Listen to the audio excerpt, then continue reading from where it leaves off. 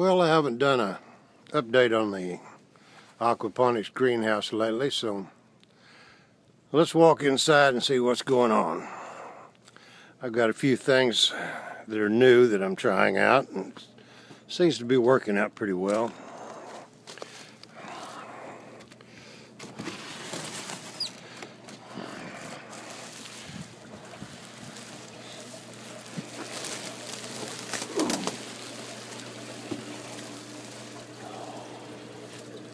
There's like a jungle in here. This is the Nasturtium officinale watercress that we're growing here, and it does so well. I doubt that I'll ever grow lettuce again. This stuff is just, it's great. Okay. Over here we have the our original tomato plant, and it is grown huge. We've got a lot of new tomatoes in here that are coming on. This thing just keeps producing.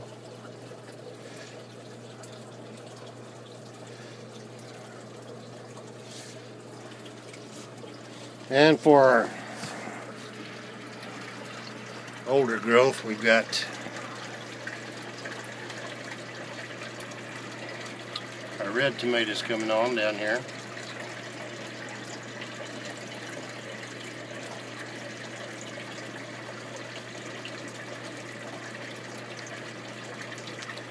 I picked several yesterday. The cabbage is doing well. And then here's some more watercress in the back.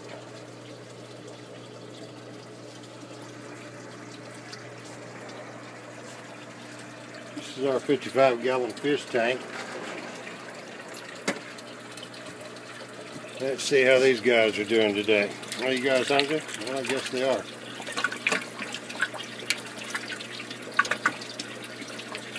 Started out doing hydroponics outside, and I had some really good results with that, but I had to change the water every 2 weeks, and the chemicals were expensive, and these fish seem to be doing the same job, and I never have to change the water, and I don't have to buy expensive chemicals, so this is working out quite well.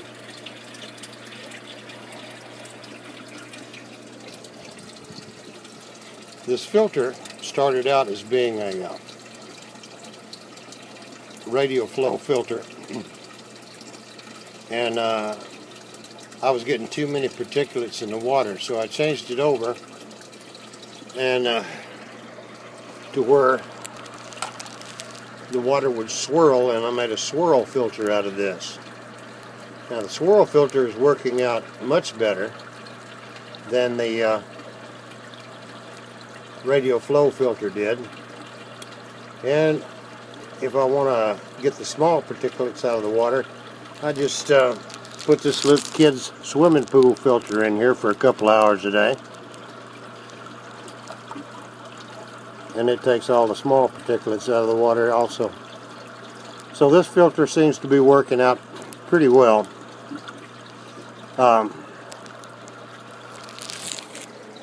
You'll notice down there, there's a valve and a pipe that goes to the outside. When I clean this filter out, get the solids out of it, it runs into a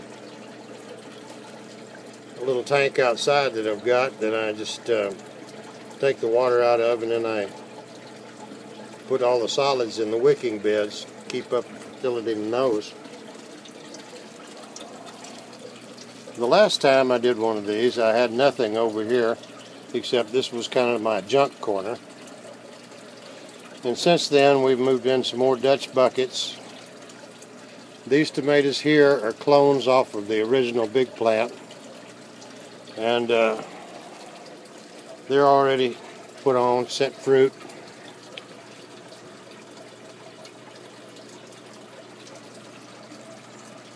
Now we have a few little tomatoes down in there. already. So that's working out really well. Up here, we have a nutrient film manifold that I made out of 3-inch drain pipe, and we're running nutrient into each of the stations on this. This is all planted with strawberries, the ones that you see right there. Those I planted yesterday. I just got those in the mail, and these are supposed to be day neutral strawberries, which produce all year, so we'll see how they work out. When I put this together, I had one little strawberry plant that I managed to chip out of this ice back in the garden, and put that in there. It had 4 leaves on it when I first put it in here, and it's we've got strawberries on it now. I believe that's a quinault strawberry. Now, fertilize. I pollinate these the same way that I pollinate the tomatoes. Got a little electric toothbrush here, and I just give them a good shake.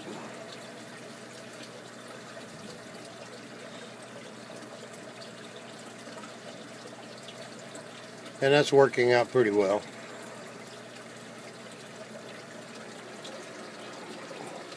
Of course, these little tomatoes get a good shake every once in a while too. I've had no pollination problems doing it this way.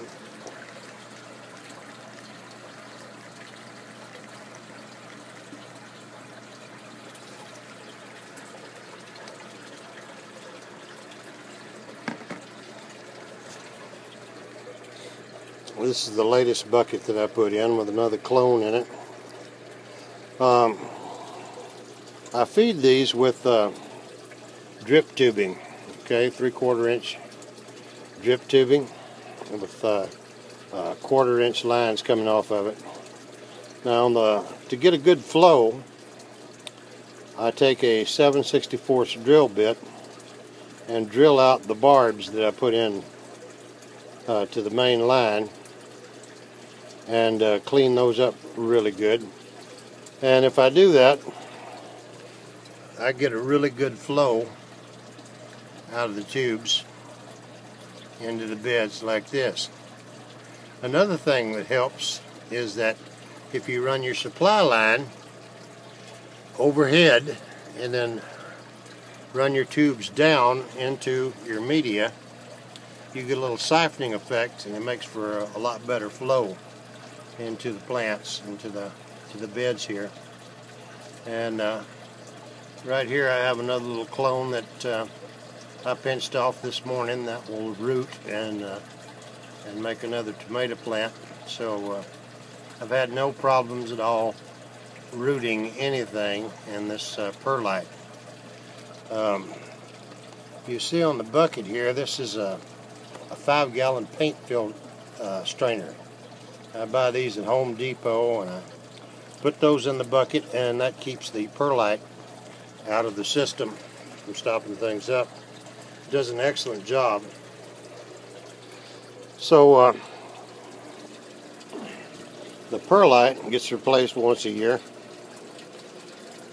and it's cheap. And over here, let's see. Okay, I don't know. Here's a little cloned celery plant that I put in, and it's already rooted and doing really, really well. So I'm going to grow some more celery out of this one. I've learned a few things about since I started with the aquaponics out here, and it's just little things, tweaking the system that really make it work much better. The part about doing lines overhead and drilling out the barbs, that was one thing that worked out really well. Changing the radial flow filter to a swirl filter has helped immensely. And it's about 20 degrees outside today. Really cold. A lot of ice. In here, we're sitting on about 70 degrees, which is the fish tank is about 80 degrees, and it heats the inside of this little greenhouse pretty well. We've got there's going to be another manifold that's going to go over this empty space that I've got above the fish tank, and but so far this has worked out extremely well. We've had tomatoes all winter long, and that's worked out really well for me because I love tomatoes.